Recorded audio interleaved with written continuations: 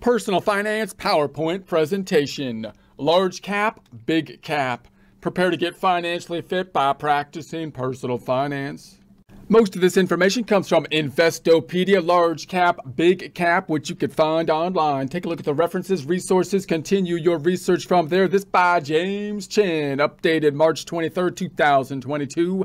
In prior presentations, we've been looking at investment goals, strategies, tools, keeping in mind the two major categories of investments, that being the fixed income, typically the bonds, and the equities, typically the common stock. Also thinking about other tools we might use, such as mutual funds, such as ETFs, possibly helping us to diversify with less initial investment as opposed to investing in individual stocks and individual bonds. Keeping that in mind, we're asking, what does large cap, big cap mean? Large cap, sometimes called big cap, refers to a company with a market capitalization value of more than $10 billion.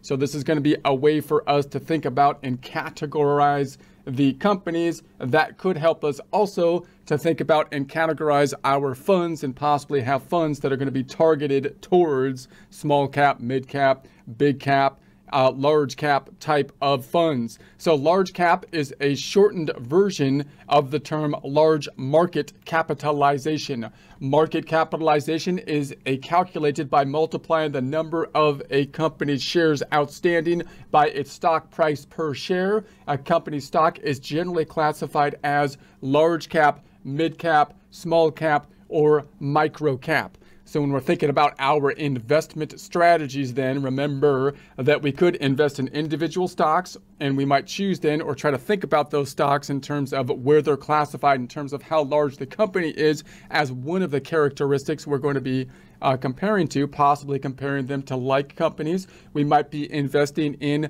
mutual funds, in which case we might try to have, say, one mutual fund that tries to cover everything, diversified across a wide variety, or we might look to have a little bit more control by having multiple funds that are a bit more targeted. One way we can target a little bit more closely is to try to target by how large the company is by classifications such as large cap, mid cap, small cap, and we can use certain indexes that the market uses to get an idea or feel of those different groups.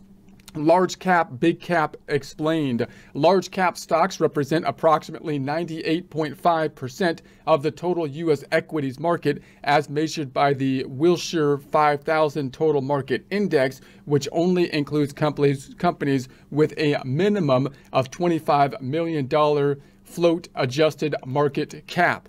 As of April 30th, 2021, the index has over 3,500 stocks representing the entire U.S. equity market universe. As of March 2021, the top U.S. stocks by market cap included the following. We've got number 1, Apple; number 2, Saudi Aramco; number 3, Microsoft; number 4, Amazon; number 5, Alphabet, Google, and Google; number 6, Meta, META, formerly Facebook; number 7, Tencent; number 8, Tesla; number 9, Alibaba Group; number 10, Berkshire Hathaway. So those are probably many of them, at least, if not all of them, familiar names. So those are going to be, of course, the big players. So when you're talking about the large cap stocks, you're looking at the big players. Those are the ones that we would expect to be more stable over time. Remember, if you think about the business cycle here in terms of our company cycle, we can think about smaller companies, which are usually taking their money and they're reinvesting that money so that they can buy things like property, plant, and equipment at that point in time to facilitate further growth. When they go into the stock market and ask to be on the stock market in a public exchange, going public then in part often is for them to generate more capital, generate more money so that they can continue to grow and expand. Once a company gets quite large, then you would expect they're going to be somewhere up here. Now, a lot of these companies, you might be saying, hey, these people are still innovating, they're still doing new stuff, they're still growing, and that's true, but they're still growing. Their growth in relation to how big they are means that they're probably not going to be as explosive as they were down here, because clearly down here they weren't as big. It's easier to like double your size when you're not a mammoth to begin with, right? So you would expect that these ones might not be popping off as much growth, but you would expect them to still be marching along because they already have their infrastructure and everything built up. And a lot of the things to these days has to do with a network. So when you think about things like Amazon and like Google, they've already got their network established. So they got kind of a monopoly of the network. And so you would think they might be not putting as much stuff into back into the company, but might be giving, say, dividends at that time once they get that large, for example. So globally, large cap companies are usually found in the market's leading benchmark indexes. In the US, these indexes include the S&P 500, so these are some of the most well-known indexes, the Dow Jones Industrial Average, and the NASDAQ Composite. So when you're looking at these indexes, these big guys, you're looking at the ones that are dominated by the big guys, right? And so since large cap stocks represent a significant portion of the U.S. equity market, they are often utilized as core portfolio investments. So notice that when you're looking at the stock market, you're looking at companies that are fairly large to begin with because they decided to go public and be on public, basically, exchanges. And because these companies are so large, they're going to have a large, representation of the overall stock market. So characteristics often associated with large cap stocks include the following. Number one, transparent. Large cap companies are typically transparent, making it easy for investors to find and analyze public information about them. So one of the nice things about the US exchanges is they allow you to kind of drill down on the information so that you have the information to make investment decisions. That's one of the great things about the market. So if everybody has enough information and everybody has the right information, true information, you would think that two people then with disinterested objectives, having different or opposite objectives, could make a market transaction. And obviously that's why in some ways it's more efficient than, say, an opaque like government entity or something like that. That's why we want government entities to be transparent as well. So in any case, number two, dividend payers. Large cap, stable, established companies are often the companies investors choose for dividend income distributions. So these in our individual investment strategies are usually at the point in time that we're close to or in retirement.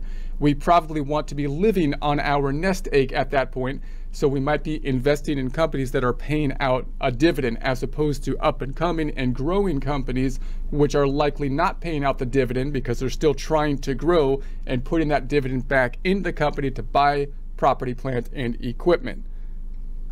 Their mature market establishment has allowed them to establish and commit to high dividend payout ratios. Number three, stable and impactful. Large cap stocks are typically blue chip companies at peak business cycle phases, generating established and stable revenue and earnings.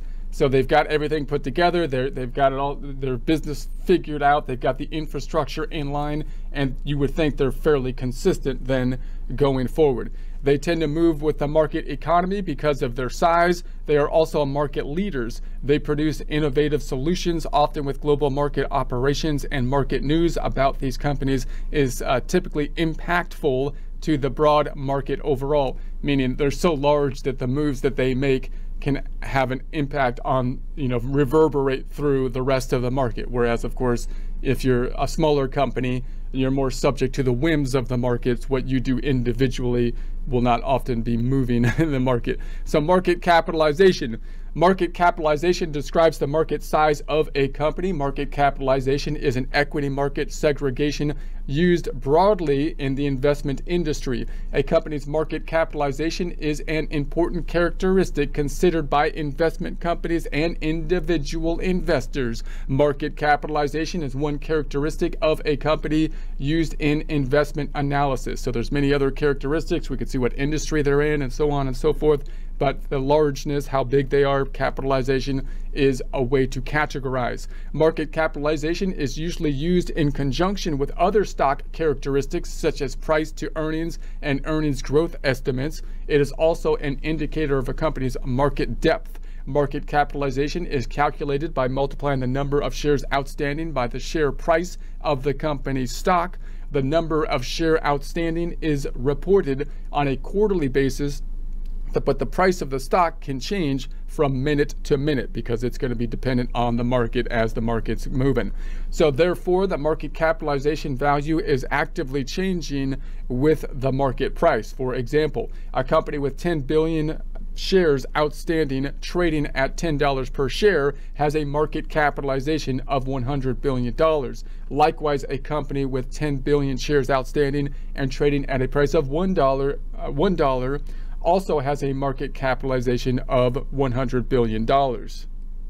Publicly traded stock issuance is used as a capital raising mechanism for public traded companies. So that's why a lot of companies might go public, because they're trying to generate capital through the issuance of equity, through the issuance of the stock, and that capital, that money that they get, then can be used to build things like property, plant, and equipment, which hopefully, if wisely invested, will generate future revenue and increase stock prices.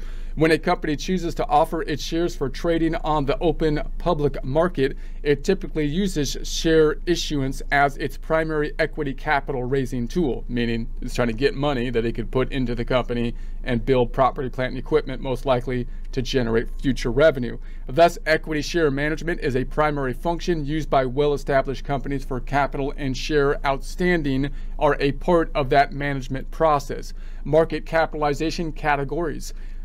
Typically, stocks are lumped into three main categories of capitalization. We got the large cap, we got the mid cap, we got the small cap. However, mega cap and micro cap stock segregations may also be used. Mega cap refers to stocks with a market cap of greater than $200 billion.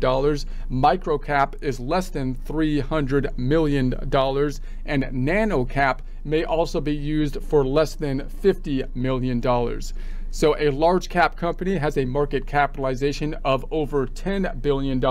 A mid cap company has a market capitalization between $2 billion and $10 billion. And a small cap company has less than $2 billion in market capitalization. Large cap companies usually have broader market issuance experience with greater access to the capital markets. Usually large caps have the greatest trading liquidity. Investing in large cap stocks. Investors like to diversify their portfolio by investing in companies in different industries with varying market caps, revenues, and earning growth projections. So clearly we want to diversify typically as the individual investor.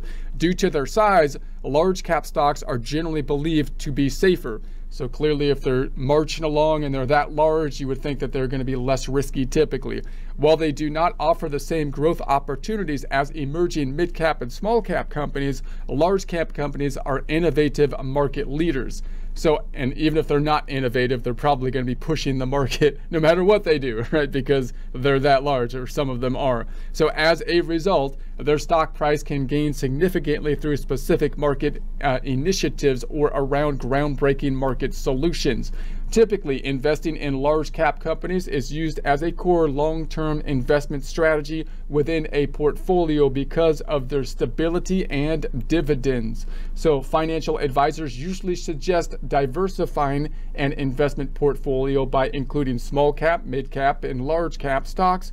Allocations and investment decisions are typically based on risk tolerance and investment horizons. So we've talked about in the past that generally if you have a longer investment horizon, possibly saving for retirement, then you might have more weight. If you're just looking at these three categories as your categorization, you might have a little bit more weight on the small cap to the mid cap size of things, because if there's a swing in the market, because these are more volatile, it should still be okay. It should play itself out in a longer time horizon. If you have a shorter time horizon, you're coming up to your goal like retirement, then you probably want more on the large cap. And if you're in retirement, you almost certainly want more on the large cap, because then you don't want the volatility of the small cap and the mid cap, because if they go down, you don't have any time horizon for that to play out. So if you just hit a lump in the cycle, that wouldn't be good. Large caps are typically more stable. And if you're living on the dividends, then you're going to want the large cap typically, because those are the ones that pay them.